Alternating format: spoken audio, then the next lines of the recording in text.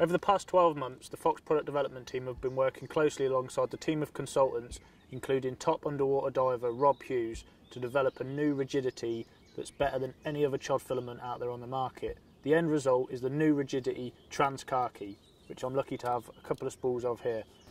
I've been very fortunate to be involved in the testing of this product right from the very start, and I've seen how it's developed to become the product it is today. Available in 2 breaking strains, we have it in 25 and in 30 pound. The 25 pound has a diameter of 0.53, whilst the 30 pound has a diameter of 0.57 and is definitely the stiffest chod filament currently on the market.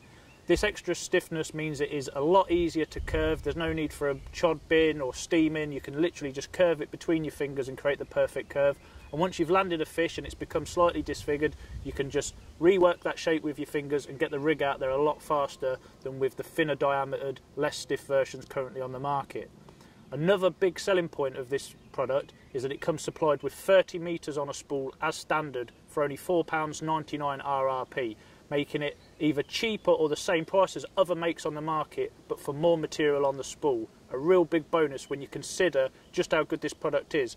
Take a look at the underwater footage that Rob has achieved with this, and you'll see it practically disappears on the lake bed, which has got to give you a massive edge and help you catch more fish. I know it's been helping me do that since I've been using it.